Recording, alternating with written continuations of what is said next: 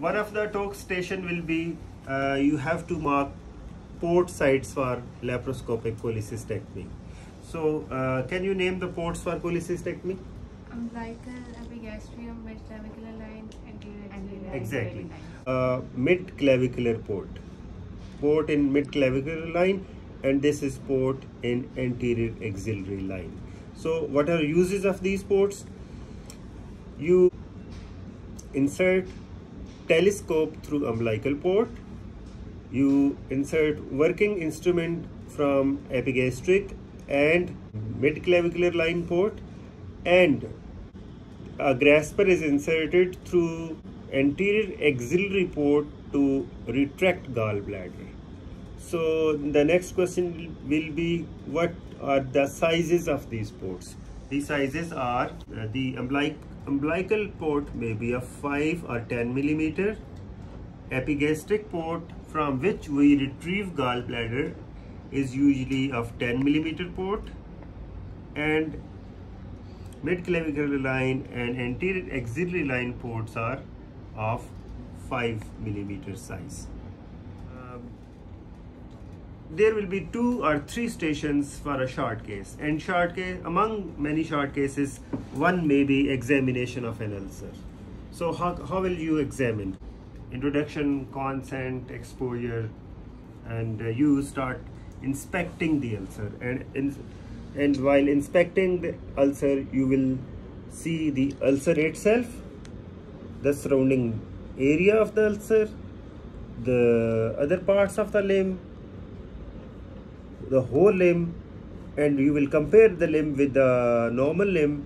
And besides examination of ulcer and surrounding skin, there are 2 additional things which you have to examine, and these are distal neurovascular status and proximal, inguinal lymphadenopathy in this case. The ulcer examination starts from periphery to center. You will see the surrounding area, either it is hyperpigmented or hypopigmented, or there are other scars or ulcers and nodules. Then the margins may be of different type: everted, inverted, rolled, undermined in different conditions.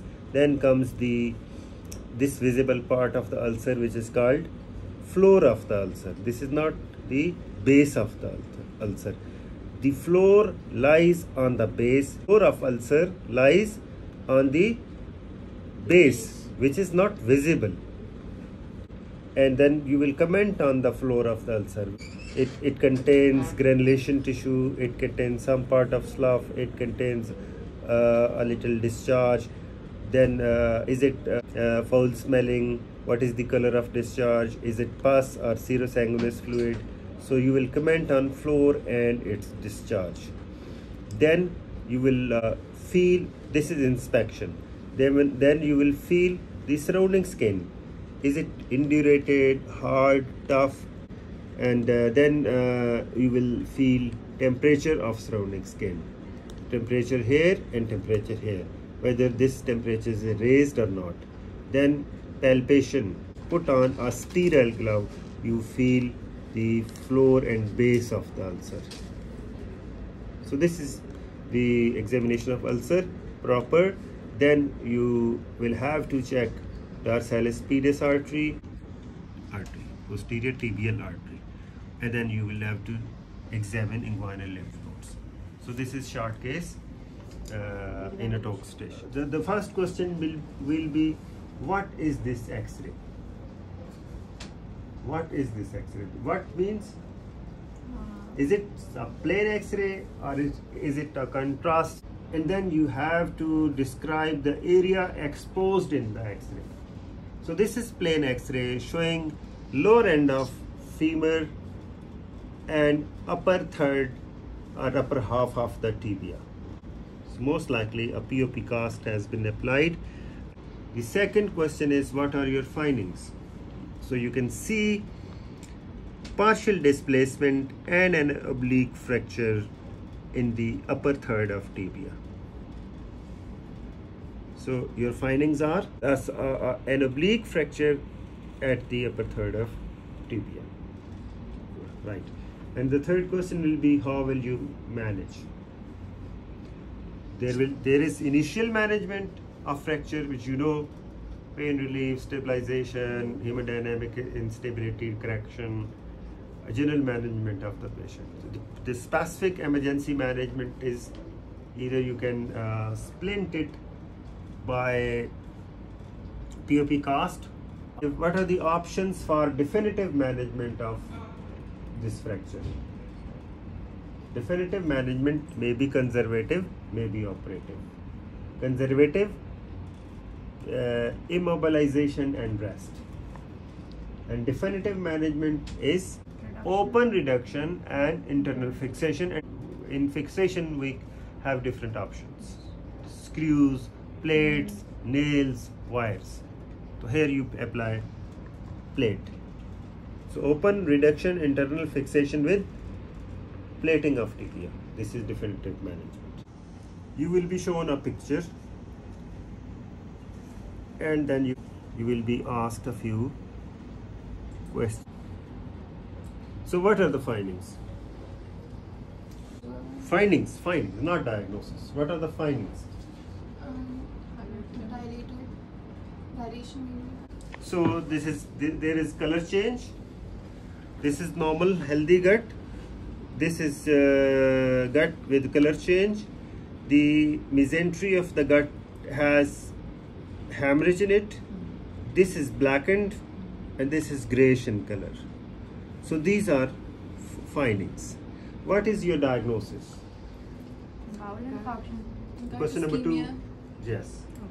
Gangrene of the gut. This is gangrene of the gut. What are the causes of gangrene of the gut? Diabetes? No.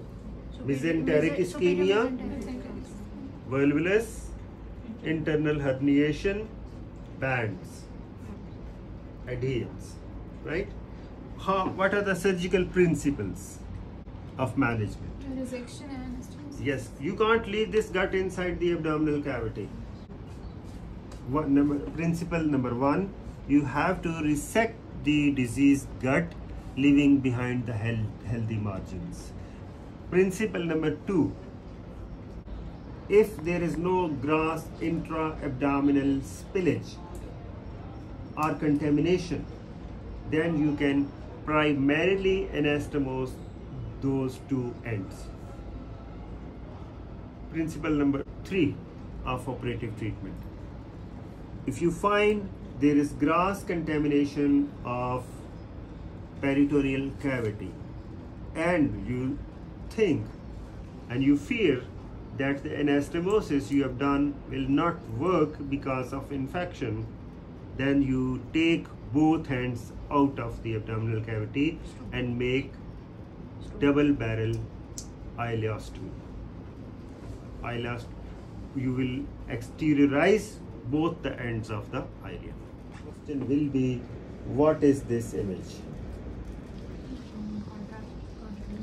Yes, contrast, but what area is exposed? Biliary tree, that's great. Biliary tree. And from where is the contrast injected? That is important. You have to, yes. You can see this tube. This tube is going out of the body. If you can concentrate here, it has a limb like this, right? So it makes a T tube. So this is what is this investigation called? A T tube cholangiogram. And what are the findings? What area has been opacified? The common bile duct, the right hepatic duct, the left hepatic duct, and then intrahepatic biliary channels. This is contrast. Here you can see is a filling defect, and then contrast is going down into this irregular part, which is duodenum.